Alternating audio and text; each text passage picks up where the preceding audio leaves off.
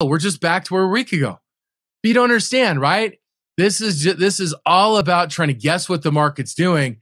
And this is about just kind of squeezing the shorts a little bit.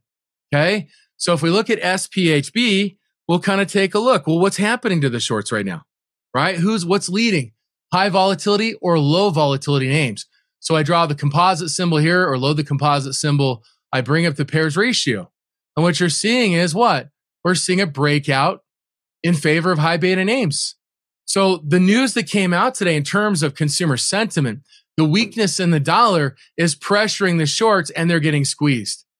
So what's happening right now is we are in fact kind of breaking out here. Okay.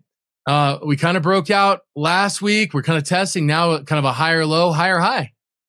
Okay. We may have to look to swinging back to in the coming days, looking at the potential of a short squeeze.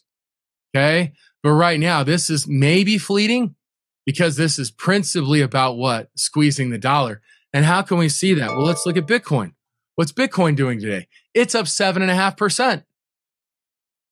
Is Bitcoin going to be the new anti-dollar? Maybe. There's a lot of other issues in there in terms of a lot of speculative interest driving significant volatility. But the fact of the matter is, Bitcoin is the purest form of money.